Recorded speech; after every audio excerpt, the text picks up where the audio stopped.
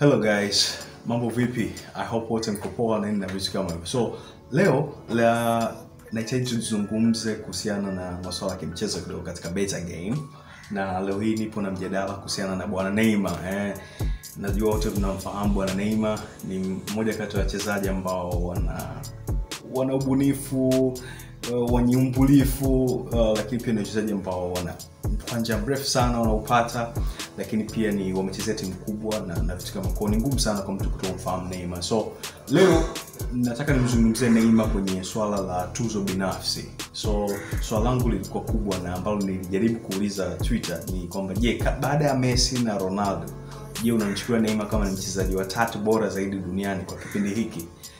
Lakini bahati mbaya wadau wengi wamejibu hapana na wengine wamejibu haieleweki. Ni wachache sana ambao walijibu ndio. Kama unavyoona hapo kwenye screen nimeweka hiyo tweet hapo ya kwanza, na cha pili nikauliza pia kwamba unamuona Neymar akija kushinda Ballon Dor katika hii miaka iliyobakia ya career yake. Bahati mbaya pia watu wengi hawakusupport hicho kitu. Watu wengi wanaona ni hapana. Now so nikajaribu pia kuuliza wadau watatu hapa kazini pamoja na kwingine, kwa nini Neymar hapewi nafasi ya kuja kushinda Ballon Dor? Kwa nini Neymar hata kuja kushinda Ballon Dor? Na vitu kama hivyo. So kuna sababu zangu 3 ambazo nimezipata kutoka kwa wadau, ambazo mshiko zitamfanya Neymar asipozirekebisha zinaweza kumfanya Neymar amalize career yake bila Ballon Dor au FIFA Men Player of the Year award.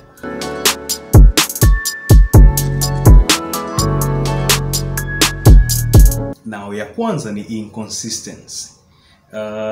Wote tunamuona Neymar akiwa Barcelona aliperform vizuri sana na vitu kama hivyo. Alikuwa anabeba jahazi la timu pale Messi anapokuwa hayupo, na kilikuwa ni kitu kizuri. Watu walimpenda sana kwa sababu hiyo alikuwa ni sababu nzuri, au niseme ni future kwa Barcelona na vitu kama hivyo. Ameenda PSG ndio, lakini anashindwa kuperform mfululizo. Mechi hii ataperform vizuri, baada ya mechi kadhaa ataumia, atakaa nje baada ya muda, akirudi mpaka aje gari ije kuwaka tena vizuri na kukaa na speed ni muda mrefu na nini, kwa mshiko anajikuta hana msimu kamili ambao kaumaliza akiwa vizuri zaidi au kaperform vizuri zaidi. Kila msimu anakuwa na ups and downs nyingi, na vitu kama kitu ambacho pia ni kibaya sana. Ili ushinde Ballon Dor au FIFA Men Player of the Year ni lazima uwe consistent. Angalia Cristiano, angalia Messi, wamedominate ile decade yote ni kwa sababu walikuwa consistent. Kila msimu wanashindana wao tu, yani kila msimu ni hivi, unajua, na ndio hicho kitu ambacho kinahitajika. That's the first reason.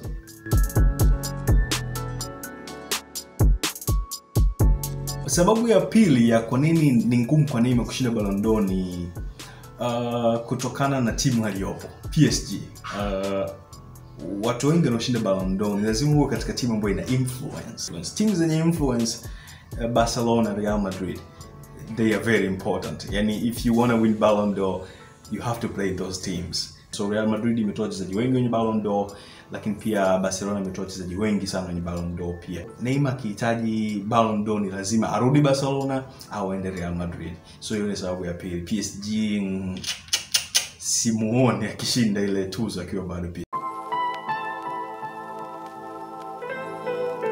Sababu ya 3, kama kwa jinsi ambavyo nimeongea na wadau wengi wamelalamika pia discipline ya Neymar pamoja na bad lifestyle. Waangalia watu walioshinda Ballon Dor hawana lifestyle ya kizembe au ya kujirusha sana, bata sana kama ambavyo Neymar yeye. So far discipline iko mbovu. Ukiangalia Neymar ana yellow card nyingi, red card nyingi sana. Ni ngumu mwisho siku mtu kushinda ile tuzo kama discipline iko F. Ni lazima discipline iwe vizuri kwa mtu yote anayetaka kushinda Ballon Dor. So Neymar hiyo kitakuwa ni kikwazo kikubwa sana kwake kushinda kwa sababu ya hizo red card za ajabu, kugombana hovyo, piga bata sana, kujiumiza makusudi karibia birthday yako, birthday ya dada yako and stuff like that. Vitu ambavyo watu wengi hawavipendi kwa Neymar ni hivyo pia. So sio kitu kizuri ambacho anakifanya kwenye masuala ya discipline. Iwapo ataamua kuwa serious na akafocus, then Neymar ana uwezo mkubwa sana na anaweza kawa mchezaji bora na hata akafululiza miaka 4 ijayo yote akachukua yeye.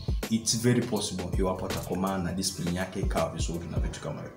So hizo ni sababu 3 za kwa nini Neymar ni ngumu kushinda Ballon Dor. Now kwa nini hizo sababu tatu zina matter? Ni kwa sababu mwisho siku kushinda Champions League, kushinda ligi yako, lakini pia kushinda na timu yako taifa ni vitu vya msingi sana ambavyo vinaweza vikacontribute. Now akiwepo PSG ni ngumu kushinda Champions League, hawana consistency. Wachezaji wanaomzunguka sometimes they don't perform that well na vitu kama hivyo, so ni ngumu yeye kuperform hivyo, lakini pia hiyo issue ya discipline itakuwa ngumu pia kwa yeye kuperform na vitu kama hivyo. Kama una maoni chochote niandikia hapo chini kwenye comment.